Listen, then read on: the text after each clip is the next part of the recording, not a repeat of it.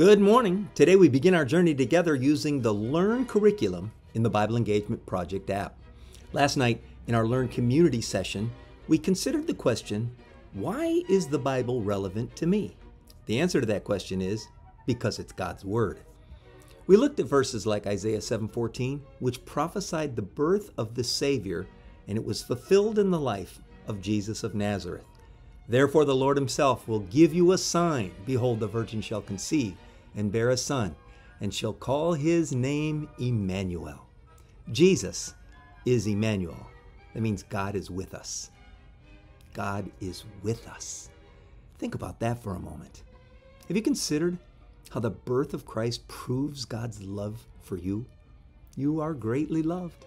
Jesus, the creator of the universe, willingly humbled himself to come to earth and become one of us. His mission was to rescue us from the just wrath of God against sin and to restore our relationship with God. God is supremely holy. He's good and he's pure. And he sees sin as rebellion. He can't simply ignore sin. His perfect justice demands that sin be punished. And the price is high. The price is death. Eternal separation from God forever. That's the definition of hell. But God demonstrated his love toward us that while we were yet sinners, Christ died for us. Romans chapter 5, verse 8. Jesus fulfilled his mission to earth by taking the punishment for sin that should have been yours and mine. With his own blood, he willingly paid for our sin on the cross. He laid down his life so that we could live. There's no greater example of love than the cross. You are greatly loved. Scripture's clear.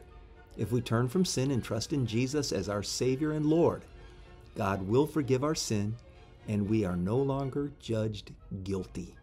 Our relationship with God is restored. We receive a new life in Christ for today, for tomorrow, and for all eternity. What you're struggling with right now, Jesus knows. He knows your sorrow, your loneliness, your pain, and every challenge that you face. His promise is to be God with us right now. We took an early look at a familiar Christmas passage, and it reminded us that we are greatly loved.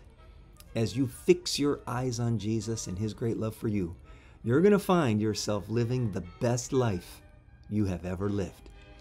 Heavenly Father, you alone are wise and good. Thank you for the truths that are contained in your holy word. Thank you that by your grace, you knew the end from the beginning and you sent your Son to be born of a virgin and become the full and final payment for my sin. Thank you, Jesus, that you walk this earth as a human and you understand the limitations of our humanity. Thank you that you help us in our trials and temptations. And Lord, we praise your name that you are coming back again. Even so come, Lord Jesus.